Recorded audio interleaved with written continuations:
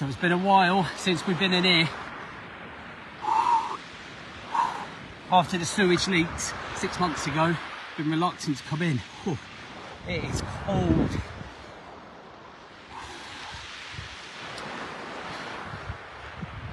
So we just finished in the gym and we're getting in here, getting amongst it, facing a bit of hardship. We've just been sat in the car, mulling it over. I was always going to do it, but it's finding that courage.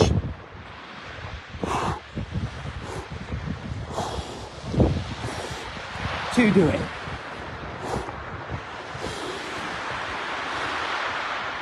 Oh, this is no joke.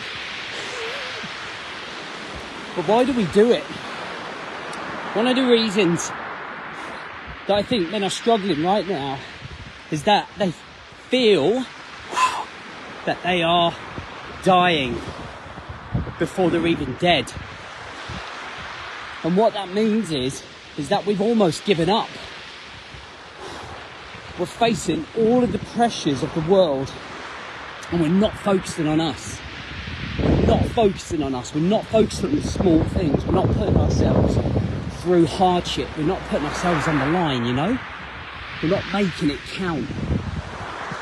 And we have to make it count every day by small 1% wins, small acts of greatness, whether it's going to jiu-jitsu, whether it's going to the gym, whether it's getting in the sea, whether it's having a cold shower, whether it's keeping a journal and getting up early.